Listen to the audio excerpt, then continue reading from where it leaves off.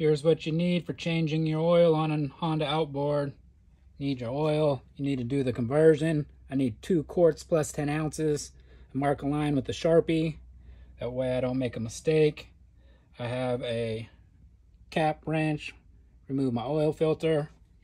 I have a brand new sealing washer for my engine drain bolt.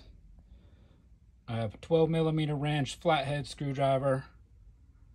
Here's the torque specification in your owner's manual. Always consult with your owner's manual or look everything up on the internet. Here's what I use to get my oil from my motor funnel into a device to catch it.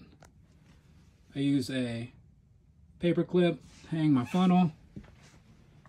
And I also use this piece of cardboard around my oil filter underneath, tucked in, so I don't make a mess.